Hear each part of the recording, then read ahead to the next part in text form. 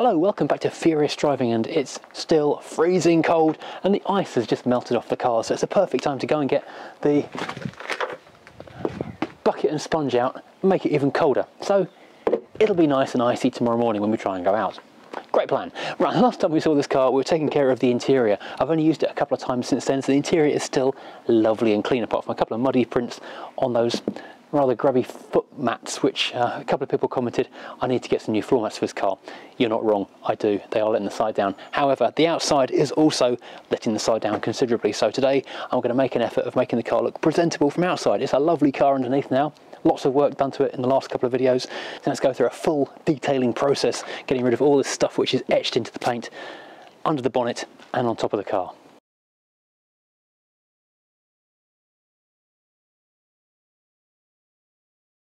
Now this car is by no means as bad as, say, that Fiesta, which had been sat in a bush for about 2 years. This has been sat outside here for about 6 months, but this is outside and in the dry largely for the first 6 months, and then inside a workshop for the 6 months after that. And I'd never cleaned the underbonnet area in the time I've had the car, which is a couple of years now. So it's just a bit grimy here. And this area around both these strut tops is all new metal and new paint. It's surprisingly dusty already. I'm quite surprised at that. Something which I was surprised to find when I got this car is that from the factory there were big foam blocks that sit in the corner here by the bonnet hinges, the point of which I guess is cosmetic or vibration reduction. I don't really know, but what it actually does though is it traps water in there. It doesn't absorb water, but it traps water underneath it, and so you get lots of rot in these corners, which is why these cars all rot out. It's ridiculous. So yeah, but I was also going to sand and paint these strut chassis legs here, which have got a lot of surface rust and bubbling paint on them. It's thick metal, so it's got a bit of time before it goes, but it's so cold today, if I did tackle that it just wouldn't dry, so it's a job to be left for the summertime. I'll just make it pretty today. Something I also have to do is change this thermostat, because that is busted. I have got a new one in the back seat of the car. We'll see how the cleaning process goes and if it's still daylight when I'm finished, because it's yeah, going to get dark in about 3 hours. It's 9 o'clock in the morning. It'll be dark by lunchtime. Right, let's go and start putting some lift off and things on this. Actually, the more I look around this underbonnet area, the more I think it all needs a repaint under the front area. The strut legs need doing, also the blue of the slam panel needs doing, and this black panel here needs taken care of as well. It'd be nice to do the entire front end, and to be honest, the bonnet I'm going to do some stone chip retouching later on as well once it's all polished, but that needs doing as well, so it'd be nice to just repaint the entire front end of the car at some point. Always expenses with this car, never mind. Anyway, don't forget, Rover cups are available in the online Redbubble store. They are a welcome addition to any garage, workshop, kitchen or dining table.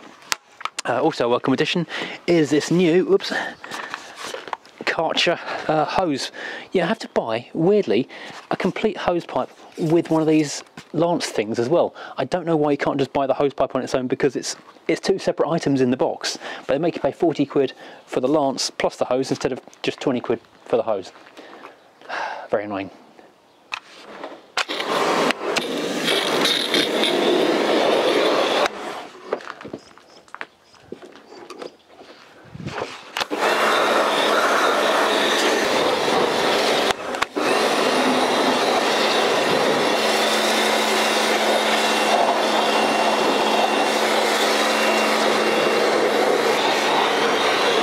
So I'm not going in and blasting any of the electronics. I'm going around for the other areas like bottles, engine tops, covers, that kind of thing. Whereas an electronic area like the fuses and stuff, I'm leaving that be.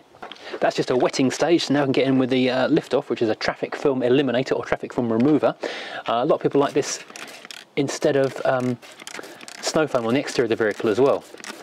So there's a bit of a debate as to which is better. Personally, I like this under the bonnet, and I like snow foam outside the car, but that's just me. If there's any really heavy deposits like this stuff around the which filler cap is that? There's no label on it. I do have some engine cleaner and some tar away, which is like a more aggressive formula. Now we leave this to work for a few minutes, and then we get, this is actually an alloy wheel brush, but it also works brilliantly for working into crevices, nooks and crannies on the engine bay. So getting you all into this kind of moulded lines on the top of the engine cover. Now I'm going to go in with some engine cleaner on this area here, because it's had some horrible stuff spilt and soaked in over the years.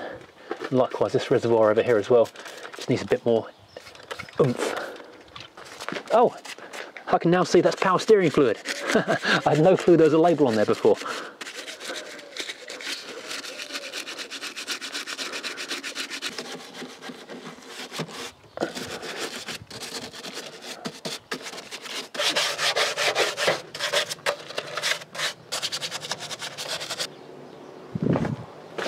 Now, although it is the chemicals that do the heavy lifting, there is a lot of agitation required to get into the nooks, crannies, crevices, and get all the ingrained, baked on oil, grease out of these little nooks and crannies. But the whole thing does come up looking amazing. You can leave it to soak on there for a couple of minutes. That certainly doesn't hurt. Loosen and soften the dirt. Certainly, if this is a hotter day, it will work better, but as it's about 1 degree, maybe even lower, it's not going to work quite so quickly as it would normally.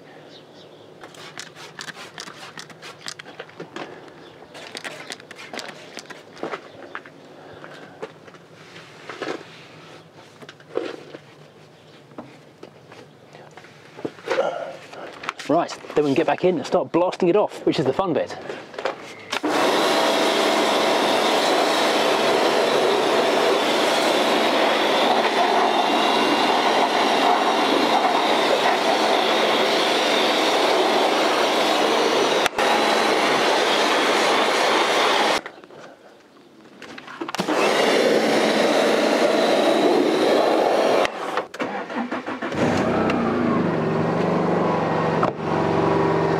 Start that up and let it dry out while I'm doing the outside of the car.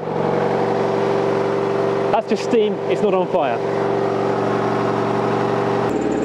So this paint is really flat. There's a lot of dirt ingrained into it. All the upper surfaces, the flat surfaces, hang on, let's get on the roof. You can kind of see how the water in the rain is not beading off at all, it's just sitting there and spreading out. This is basically what happens when a car gets dirt embedded in the paintwork, and then that gradually just flattens off and it loses its glossy finish. So we're going to do everything on it. This engine does make such a good noise. Oh, I love that. Alfa twin spark for the win. So we'll just open up with soaking the thing.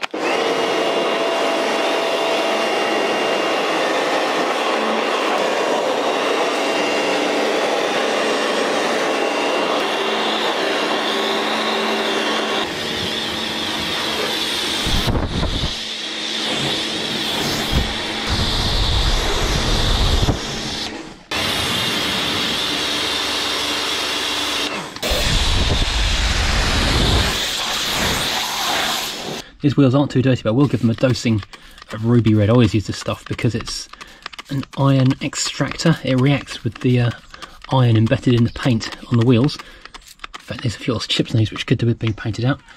And it will turn red while it does its magic, and you can see it working. Well, one, perhaps the only positive, wrong word, of this new wand section, lance section, is that the section on the front which grips the accessories actually works now. That one was pretty worn out. Now, while the ruby red does its job on the wheels, I'm going to do my absolute favourite bit of all. You know it's coming next. Snow foam! I love snow foam.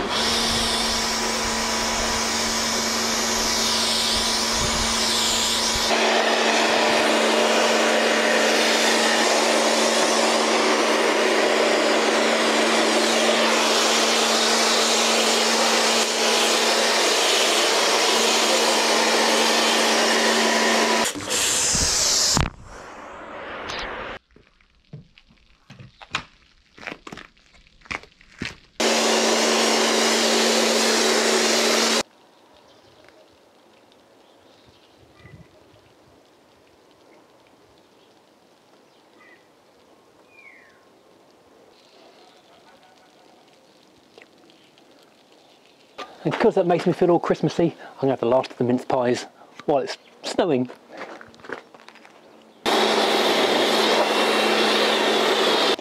Now the roof in particular has got a lot of marks. Where it's been in the workshop, there are little, what look like rust spots, but they're actually where there's been grinding stuff has caught in the paint and sat there. So I'm going to traffic film eliminator the entire roof, just so I can get this stuff out of it before I clay bar it.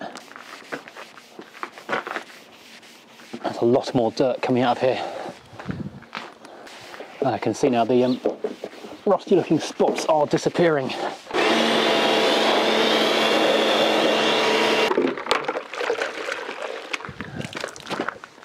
I actually made this up with boiling water this morning, and already it's only tepid, lukewarm at best. Now, there are some pretty bad rust spots around the front of this bonnet. I actually did paint some rust killer onto them last night, so when I finish polishing and drying this, I can paint in some blue paint, try and hide them a bit. But as I said earlier, this whole front end really does need a complete wash, not wash, paint. This is an area of extreme disgust. This is a really big, weird cutaway section of the roof, basically, where the tailgate cuts in a really long way. But it does fill up with gunk and gunge, but at least it opens wide enough that you can get in and clean it. Yeah, the TFL is great for these horrible gungy green areas, lifting the grime out before you start, or as you start. Oops, I'm going to need to clean this load space cover again. The sides are still actually a bit brown coming off this car, despite having been pre-cleaned with the snow foam. Shows how deeply dirty the thing was. I'm even finding more places where I'm needing the lift off, where the snow foam just hasn't cut through it. Especially the little areas around here behind the headlamp washers.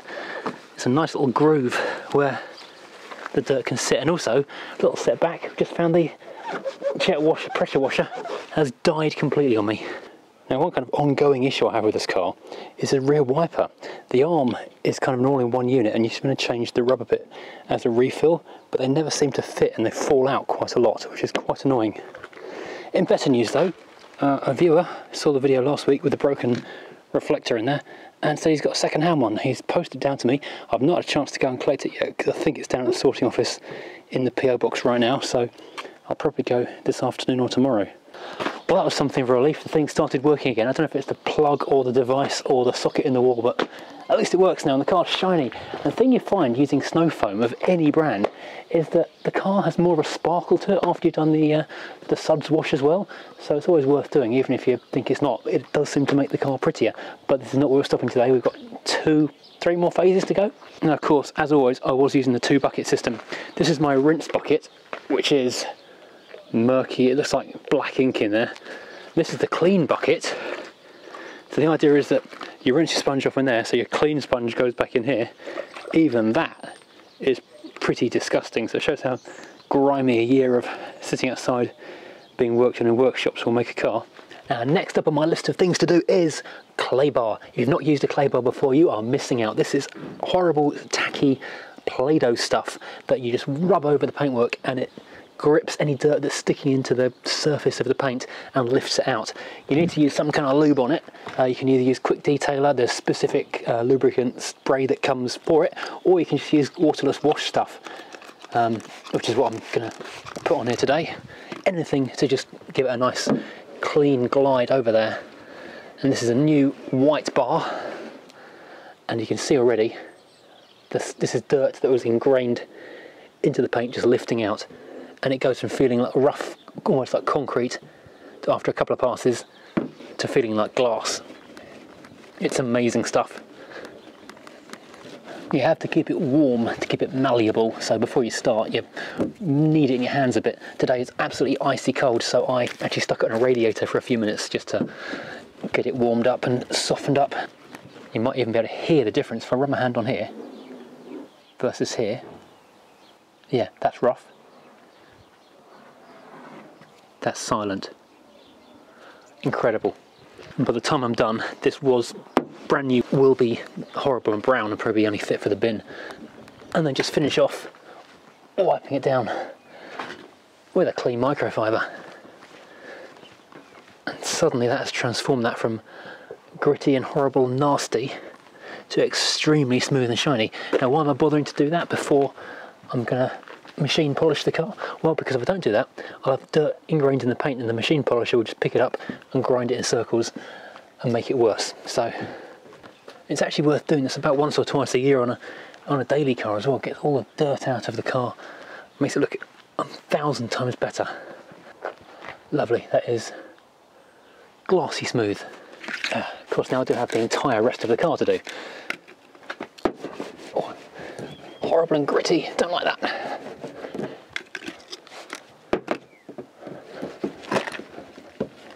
It's only when you get into a job like this you realise exactly how many facets and angles and shapes your car has. You can't just go over one big panel, you've got to go over all the individual ups, downs, flats, ins and outs. And you can use it on the rubbers of the windows, but it comes off looking like that.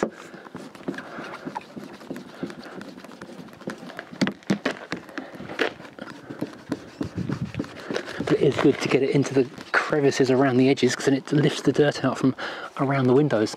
And do keep folding it and kneading it, keeping it more cleanish around the surface you're putting on the car. On days like this, I really do have sympathy for people whose job it is actually detailing cars for a living, because it's not fun in this cold conditions. But at the same time, it's also potentially the most important time to do it, because it stops the ice and snow and road grit and salt sticking to the car. Not that I'm trying to take the car out much when it's salty.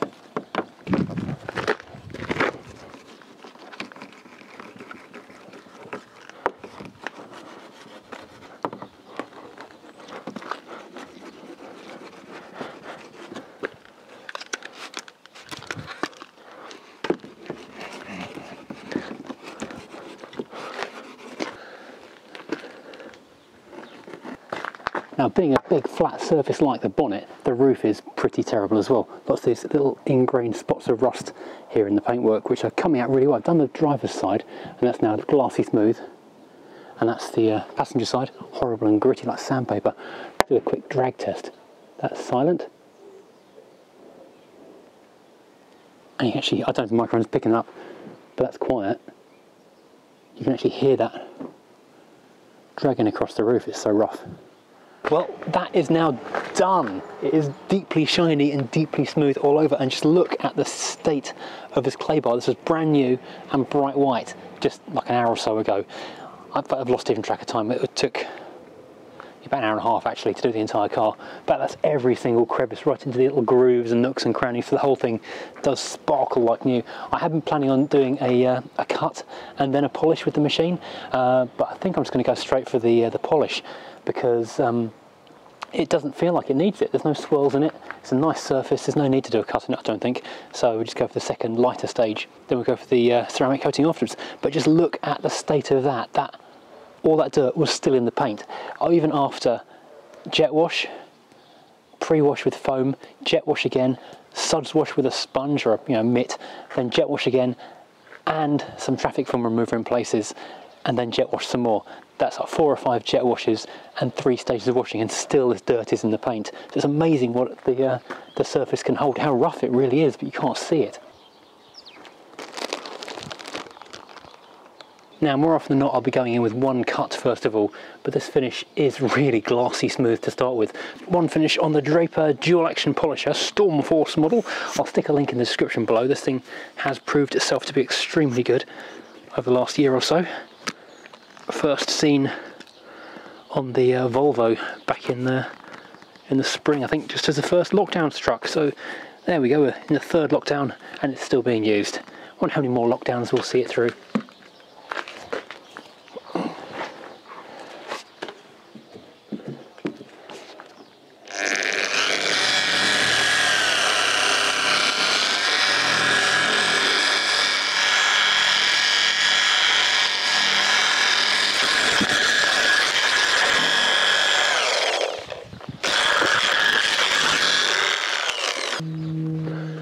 That is astonishingly shiny, but it really does show up all the stone chips I've got to have to go over in a bit.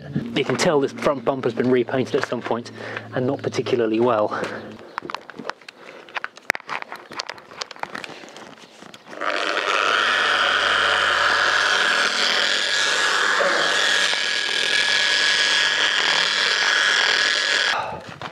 done. And that is astonishingly shiny now. Oh, when you're buffing off this stuff, don't forget, make sure you've got plenty of microfibers, because they get dirty and they get damp and they stop working. Now, ceramic glaze, it's a nice coating that you use in place of a wax at the end of your cleaning process. And you can have a dealer installed or dealer applied ceramic coating, which is a little bit different to this. This one doesn't last quite as long. Well, this lasts maybe 3 to 6 months depending on how the car is used, but it does bond with the surface of the paint. It gets into the grain of it and then it just forms like a glassy surface. And the great thing about this over a traditional wax is that you can use it into virtually sub-zero temperatures, and you just spray on and wipe off. And you're done. It really is as simple as that.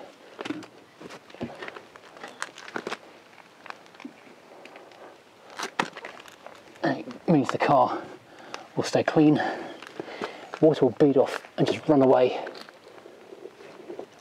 and dirt won't stick to either. You can do it on the glass as well, it doesn't matter if it gets in the glass. Of course, you can also do all the door shuts as well, which helps them stay cleaner, drier and rust free for longer. And of course, because this stuff protects against UV, the other thing we can do is protect these new tail lights on this thing as well. Protect our investment.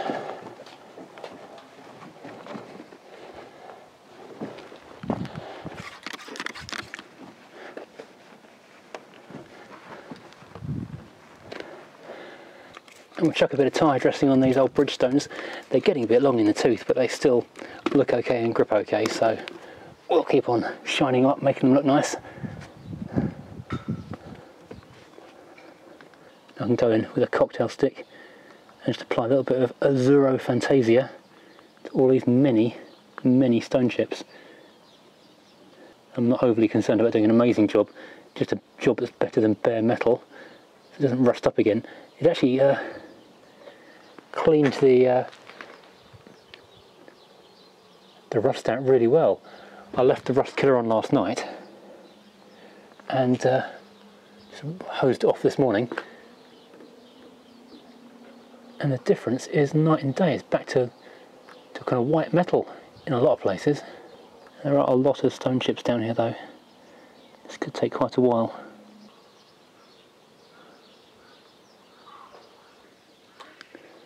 It does unfortunately look a lot like it's been shot blasted.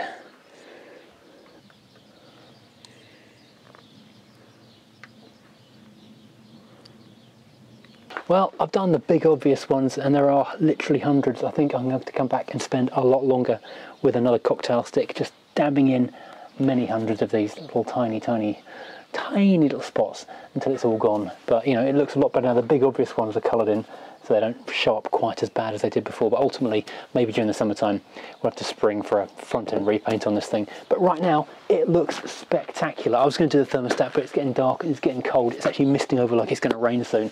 The car looks superb. It is so shiny. It is almost a new car. I'm very happy indeed with the state of this thing and the way it's come out after today. I couldn't believe how dirty that clay bowl was though. There's so much filth and grime in this paint, which is now mirror smooth. It's a massive transformation. Well, the good thing here is though that when the dirt and the snow and the rain and the ice comes, it's not going to bond, it's not going to damage the car. It'll just drop straight off, which is the goal here, protecting the car, making it last longer. Well, thank you for watching. I hope you've enjoyed. Next time will be a mechanicking video rather than a cleaning video. But this was an entire day of cleaning, so if I didn't do this, you lose a day. And as we're now homeschooling because schools are shut, there's precious few days to do things, so everything's a video now. If you've not hit subscribe already, then please do. It makes a massive difference to the channel. The more subscribers we have, the more people are willing to work with us and do other things outside of the regular videos, so that certainly helps. And join me again next time for something, I don't know what, probably the convertible, I reckon. Take care everybody, goodbye.